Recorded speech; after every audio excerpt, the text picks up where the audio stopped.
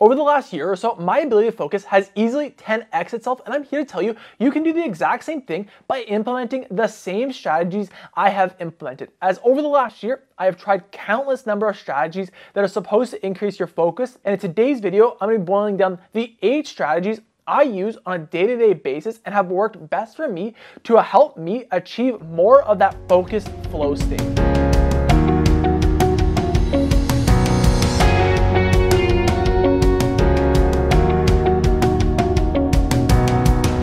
So I'm sure you've achieved that focused flow state at least a couple times in your past, where you sit down to get a bunch of work done and then all of a sudden you look up and you're like, where the heck did that time go? And you look down on a piece of paper and you see all the results you've produced in such a short relative time span. Now, I don't blame you if you constantly get distracted, as that's what our society has now been geared toward, is all these quick bite distractions from social media, from emails to text messages, that no wonder why it's so hard for everyone to achieve this focus flow state. But in order to take your success to the next level, you're going to need the ability to focus, as not only when that social media notification pops up, do you waste time on social media rather than the task you had planned ahead, but there's also this thing called the cognitive switching penalty. Every time you switch tasks, your brain needs to load that context for that task. And if you're constantly switching from one task to the other, your brain is using all of its power on these tasks. And what neuroscientists have found is it takes 23 minutes for your brain to fully load the context of that task where you can truly be focused on that one singular task. So that's why it's possible to spend an entire day multitasking or being easily distracted, where you feel like you've worked all day and you've been running around, but you have very little results to show for it and you're completely burnt out. That's because your brain spent all of its energy on loading these contexts rather than ever focusing on the tasks you had planned. So if you're new here, my name is Matthew. I'm a realtor in the GTA, and this is my channel where I share everything I've learned around real estate, investing, and personal development. So if you're interested in learning more about those topics, make sure to hit the subscribe button and the notification bell to not miss out on any one of my future videos. All right, so let's hop on into it. So the very first thing I did to increase my focus was to remove any unneeded notifications. So for me, that was really all the social media apps like Instagram, Facebook, Twitter, and LinkedIn, but as well as to remove all my email notifications. As you see, when you get an email, you typically can respond after a couple hours. So as long as you have it scheduled somewhere in your day to check your emails and respond to them, it's completely all right to wait a little bit to respond to these emails and not let it interrupt your task at hand. Now, as for social media notifications, what I found was when I was working and I got a notification, I may check it sometimes, I may not other times, but even if I had the willpower not to check those social media notifications, I would still have this itch in the back of my brain as I tried to focus back on my work that I wanted to check it, see what was up, see what was going on.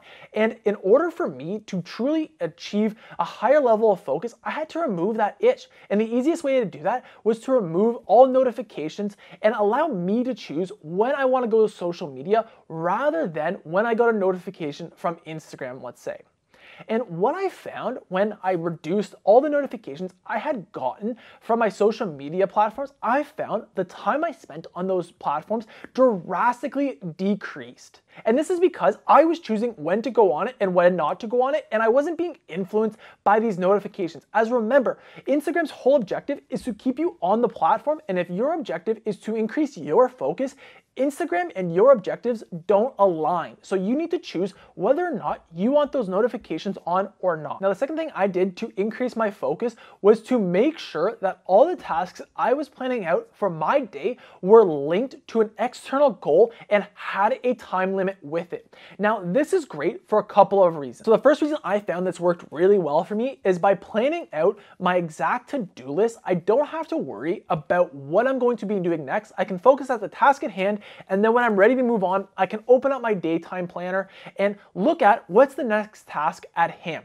Now, I'm thankful that my daytime planner has these allotted time slots. And what this has allowed me to do is when I am planning my night, usually the night before, I allocate a certain time on that task. Now, this is great as this really plays into Parkinson's law, where your task that you give it will fill up the time you allot it. And by having these external deadlines or these made up deadlines that are written down on a piece of paper allows you to help keep yourself accountable to ensure that you're only working so much on this one certain task before you go on to the next. And what I have found, and I'm sure it's happened to you as well, is when you're working on a project and you have months to do, you can easily get distracted by different things. But by setting these artificial times, I'm locked in as I know I only have this amount of time for this task here, and I can't waste it doing other little things here and there. Now, the third thing on this list really helped me out at the beginning of my journey of trying to improve my focus, and that is by utilizing third-party apps that block all other sites and notifications for a certain time period. For me, the app that I used was called Self-Control. You can see the little icon right here, and what this does is it allows you to put a time limit on of all the sites you want to have blacklisted for that time period. So therefore, you have no access to it until that time runs out. Now, this is great as if you've corresponded and you've planned exactly how long a task is going to take you or the time you've allocated for that task, you can just set it up so that the blocking apps correspond with this. And what's great is maybe you still need to use the internet. What you can do is you can whitelist certain sites so that you cannot access it. And if you don't know what sites to whitelist, another thing you could do is flip it, where maybe you blacklist a couple different sites so that you cannot access those, but access everything else online. I found this to be extremely helpful at the beginning, as it really just cuts you from the knees in the sense that you cannot check Facebook. You cannot go on YouTube and watch a quick 5-minute clip, as there's no option when you hit go. Now, for me, I honestly can't say I use this app too much now, as I've used it enough and I've built up that muscle where I don't get those urges to go check out that 5-minute YouTube clip before starting working. But I needed this app at the beginning to help build up that muscle. And if you're looking to build up the muscle, this is one I'd highly recommend you start with. Another great way I have found to build up your focus muscle, because at the end of the day, that is what it is a muscle, is to meditate on a routine basis. Now, this is something that I have recently just started doing on a consistent basis. I've dabbled with it in the past, as I'm sure many of you might have, but I really didn't start to be consistent until just recently, and I can say that it has truly increased my ability to focus. Now, when I'm talking about meditation, I'm not talking about sitting down for 30 minutes and meditating. I mean, you can do that if you want, but I'm talking start simple. As you can see, it's all about small, tiny habits, and small, tiny changes go a long way. So for me, to help implement this, I just do at least 5 minutes every day. Ideally, my goal though is 10 minutes. So when I first started with meditation, I found my mind was a constant monkey mind with random thoughts popping up as I was meditating. And I've heard so many people say that, oh, you're only supposed to focus on your breath and you're only supposed to be focusing on the now. But me as a human, right? Like, random thoughts pop up in your brain all the time. And at first I was getting discouraged by all these different things, thinking, oh, I'm not doing meditation correctly. But there was this great, interesting quote by Naval that I can't necessarily remember, but basically what he said was that meditation is all about taking your monkey mind and bringing it back to the present, where you can focus on the present moment. And this is essentially like a rep in the gym if you were to have a bicep curl or a bench press. Now, each time you're going to do it, it's going to get slightly easier and easier. And over time, not only will you quiet your monkey mind, but those times that those thoughts do pop up, you'll be able to bring your mind back to the present faster and quicker, allowing you to be more focused. And that just builds your focus muscle. Similarly to meditation, I find when I'm working, especially in a deep flow state, sometimes these random thoughts or processes or solutions to problems that I was thinking about before just pop up in my head due to my subconscious brain.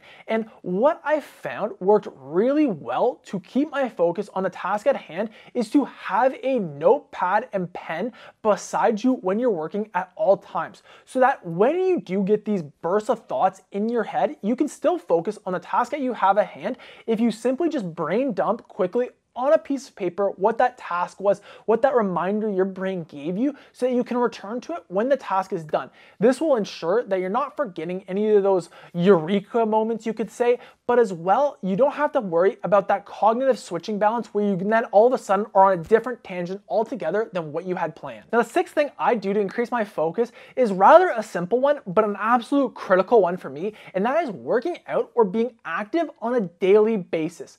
as I find when I sit down and work and I haven't at least gone for a walk, if not actually had a good workout in, I have all this bundled up energy that I don't know to do with. And I find when you're eating healthy and working out, your overall energy levels are increased in a positive way where you're not jittering off the wall, but rather you can have more of a calm energy towards you where you can focus on the task at hand but still be alert enough to really be active and engaged with that task. Now, the seventh thing that has increased my focus and something I recently just started doing is actually blocking time out to recover and recharge your batteries. As you see, no one can work 24/7 without getting burnt out to some extent. Now, you may be able to work more than others, but if you're working 24/7, you'll eventually be burnt out. And while, yeah, you may be able to continue working 24/7, that doesn't mean the work you're doing during that time where you're constantly grinding is necessarily your most productive or effective work. And the whole point about being focused is so that you can actually achieve effective and efficient working. So you need to make sure your batteries are well recharged so that when you do sit down to the task at hand, you have enough energy and drive and just willpower and motivation for that matter to get to that task at hand. And you get that by taking a step back for a second, taking a deep breath, and then allowing yourself to recharge. And the eighth and final thing I have done to really increase my ability to focus is when I really got an important task done or I have a super busy day that involves a lot of deep focused work, what I do is I take my phone and I put it in a completely different room.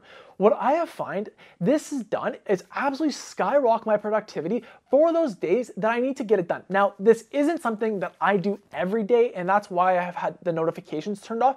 But when I need to get something done that is truly critical, I'll remove my phone from it. And this not only just reduces the urge to check social media once in a while or to take a break, but I find when you are truly in a deep flow state, you can really lose track of time as long as there's no distractions. And while yes, I do have a lot of notifications turned off, I still get those notifications for any text messages or phone calls that could come in. And if I'm truly trying to achieve a deep state of work, I don't want any urge to try to reach to the phone. I don't want any distractions. I want to have that focused flow state on that one task at hand. So those are the 8 tactics that I have found have worked best for me after trying out countless number of strategies and tactics that are supposed to increase your focus. So if you found a tactic or a strategy you want to implement yourself, make sure to hit the like button so it really helps me out with the YouTube algorithm. And if you're looking to improve your productivity and focus more, one of the things I'd highly recommend you do is start planning your weeks out. And if you're interested in learning how exactly I plan my weeks out in a streamlined process using the most powerful app I have used, you can check out the video right here. I go over my exact process of planning out the week. This just allows me to be more focused and intentional every day with the tasks I have at hand. Other than that, if you can subscribe, if you're interested in any personal development, real estate, and investing content to just continue your education, as I'll be releasing videos here every week on Thursday going over those topics. Other than that, guys, I hope you have a great and successful week, and I'll talk to you next week.